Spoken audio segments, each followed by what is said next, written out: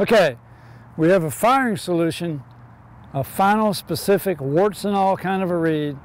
It's a little different than the ballpark. It's a little more than 10 inches. I don't know exactly why. Maybe it's a little change in the flatness. If you actually examine this green, it kind of ups a little bit over here. It's not exactly the same flatness as it is around the hole. So maybe that adds a little to the break. A little bit of steepness here more than over there at the very beginning of the putt. Might have to aim an inch or two higher than usual. But our warts and all reed is willing to accept that. We don't guard against that by some sort of general rule like we're in the Army. We're just dealing with the reality. Whatever it is, we have to accept it. That's a warts and all reed.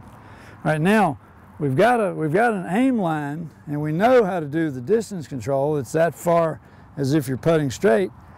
But we have two minor little issues called aiming and stroking, and we have to deal with those. Those are the easiest part of the 4 skills. Reading and touch, that's kind of tricky.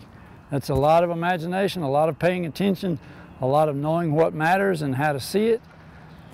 But once it's aimed, you're off the hook. You just need to putt where your putter points. That's the stroke. Doesn't matter how, it matters whether. We'll talk about how in just a minute, but it matters whether you start the ball exactly where the putter face aims. Yes, no, black, white. You either do or you don't. If you don't, you totally mess up.